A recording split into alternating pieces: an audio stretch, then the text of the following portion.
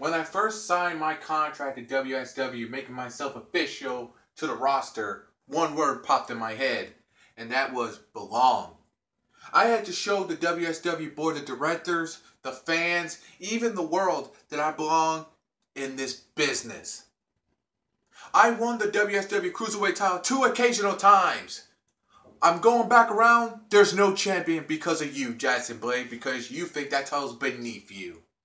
And now we have an open invitation to anybody that thinks he's a cruiserweight or she's a cruiserweight because of you, Brian Rubright. So thanks to you two gentlemen, you're going down in history as the biggest bunch of ass clowns in WSW history. Now, let's talk about everyone else that believes they're cruiserweights. I don't care if you're a monster. I don't care if you're the prophecy. I don't care if you're a heavyweight. I don't care if you're a lady. I don't care if you're a hobbit.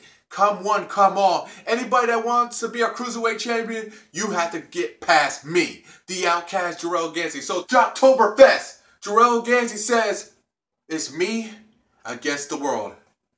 Show me what you got.